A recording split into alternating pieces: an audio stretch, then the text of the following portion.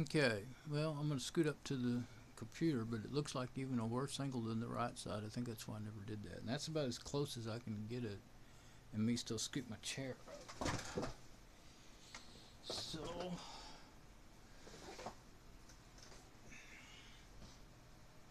it's still at a real severe angle.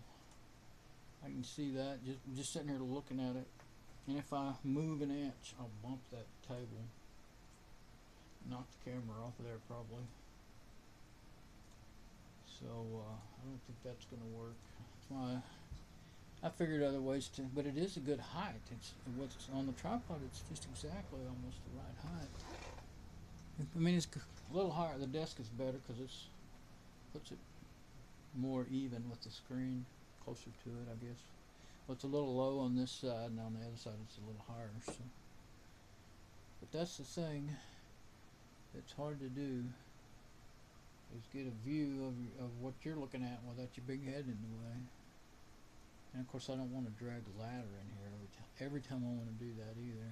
So I have a painter's ladder with a paint bucket hole, shelf on it. So I pick it up because I can't even see the screen. But again, that's where it needs to be, and that's right in front of my face where I can't. That's the other thing when I hold the camera myself. If I hold it right there straight on, then I can't even read the screen.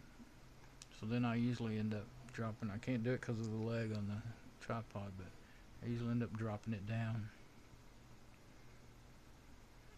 Okay, well, that's my test. First test of the tripod actually screwed on. I mean, the cassette phone and the cassette case actually screwed onto the tripod. That's gonna be the way I'm gonna leave it though, because now I can set it wherever I want. I used to have to set something heavy on the cassette, the bottom of the cassette case, to keep it from flipping over because the phone was too heavy. Only other thing now, the next thing I need to do is I think I need to just go ahead and get some. I have some sticky back.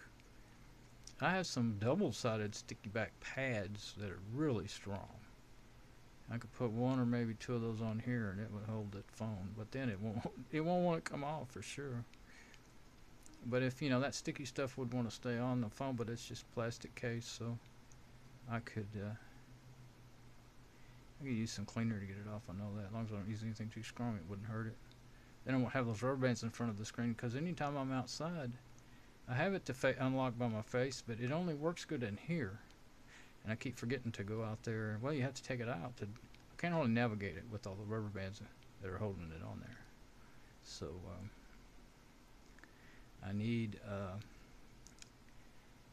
if I stuck it onto the cassette case with that stuff, I was thinking about using Velcro so I could take it on and off, but I don't really like Velcro anyway. It always picks up nasty looking stuff.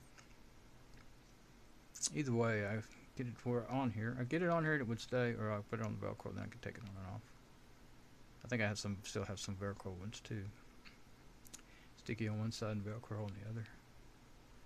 Okay, well, there's my progress on my phone pod.